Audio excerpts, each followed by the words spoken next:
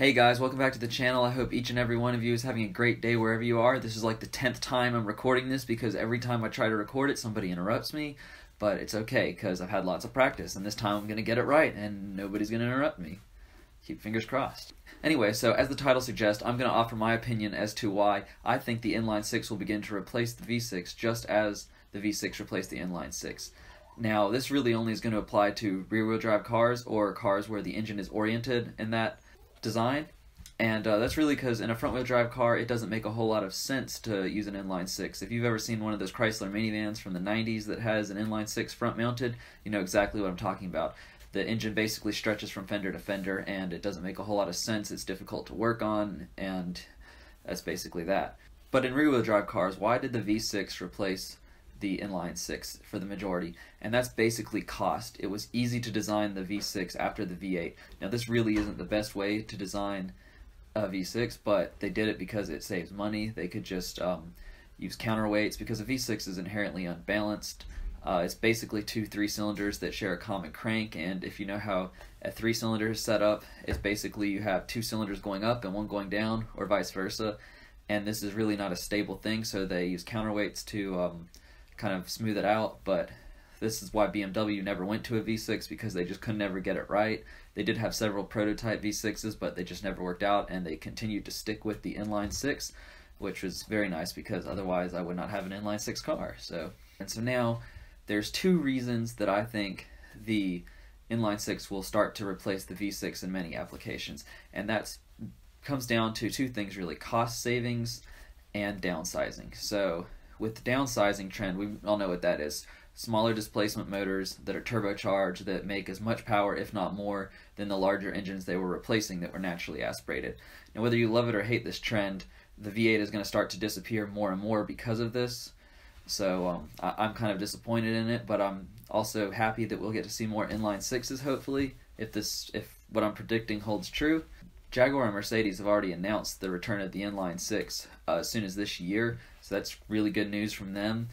It's probably going to be a few years before I can afford one of those once they start coming down in value, but for now I'm happy with my BMW. So anyway, moving on. So yeah, like I said, it's going to come down to that. So now with cost saving, it's going to play a part. So you could say have a 3-cylinder, 4-cylinder, and a V6, but it would make more sense to have an inline 6, an inline 4, and an inline 3, and design them all on the same template as BMW does with its B series motors.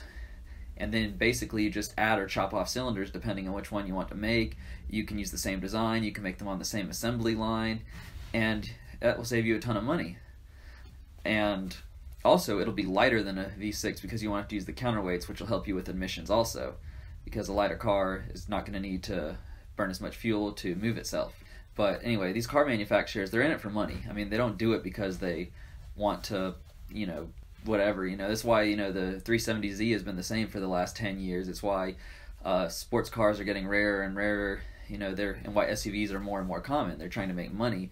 It's the same reason Ferrari and Lamborghini are making SUVs. I mean, it's a bit crazy, but they're in it for the money, and it's, that's what they got to do to survive. And, if they have to do that, hopefully we can still keep getting good cars as a result of that.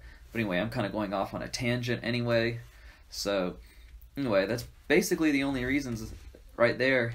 And the issue of fitting it is not as big a deal in a rear-wheel drive car. I mean, you might have to have a slightly longer hood, but most sporty cars, like BMWs and Alphas and, Mercedes, Jaguar, Infinities, they already have pretty long hoods anyway, so getting an inline 6 under there as opposed to a V6 really shouldn't be that much of an issue. I don't think they'll have to rework them very much, and even if they do, they'll probably just implement them when they introduce their new generation of vehicles, which, nowadays happens every 4 or 5 years. Anyway, so a quick recap here.